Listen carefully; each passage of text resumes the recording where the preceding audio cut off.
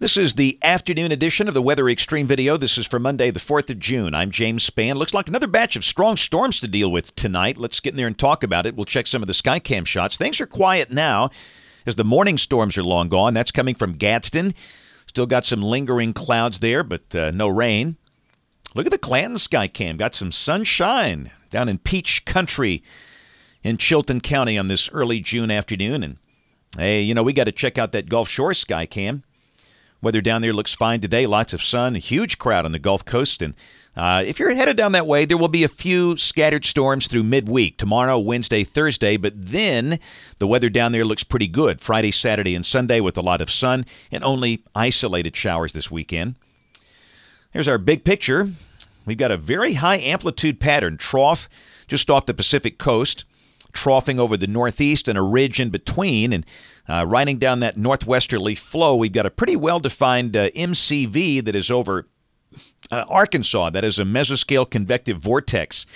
And you see the twist in the clouds there, and that thing is moving southeast and will inevitably kick up some pretty decent storms here. There's a look at the storms involved in that now near Little Rock.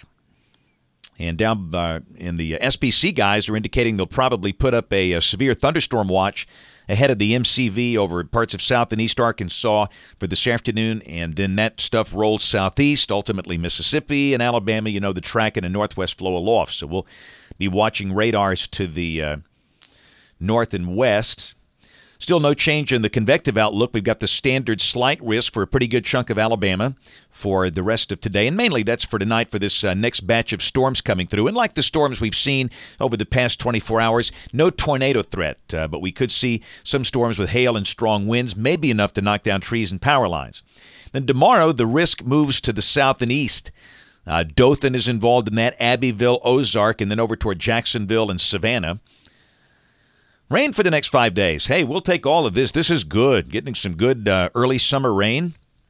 An additional inch is likely tonight. Maybe more in spots, depending on the where the stronger storms set up.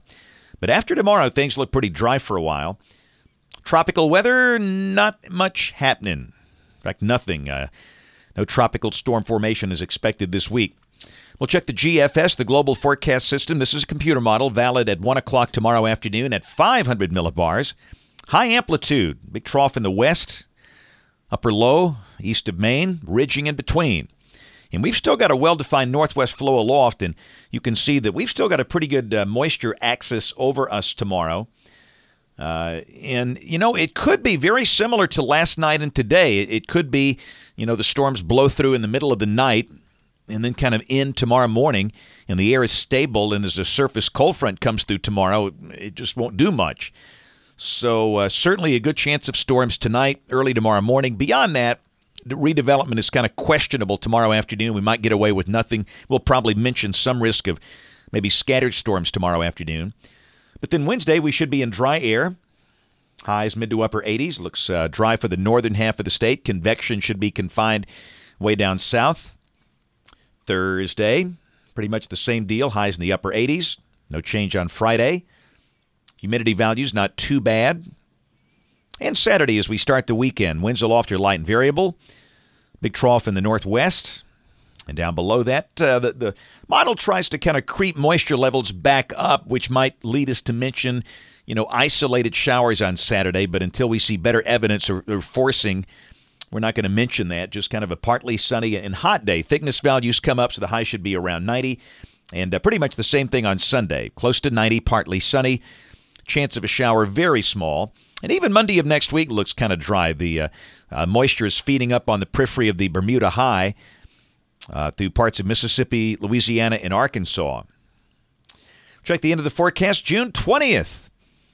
Kind of watching that 588 warm air bubble over the Atlantic coast. We are on the western flank of that thing. Got a mid-latitude trough coming down through the central plains. And down below that, as you expect in summer, the deeper or more organized storms would be up north, and around here we'll have a few, summer storms, but they should be pretty scattered. We see nothing out of the ordinary here. That's it for the Weather Xtreme video today. We'll have notes on the blog. Next video here by 7 o'clock tomorrow morning. And don't forget to watch us on ABC 3340 News at 4, 5, 6, and 10 on the live stream, or the television side. Thanks for watching. Have a great evening, and God bless. Being Alabama's news leader means digging deeper to get you the facts, working harder so you have all sides of the story, and not being afraid to tell the truth. Every day you award us by making ABC 3340 Alabama's most watched news. And now the Associated Press has named us Alabama's most outstanding news operation. That's 9 times since 1996, more than all other stations combined. And that's 9 more reasons you should trust the news leader. ABC 3340.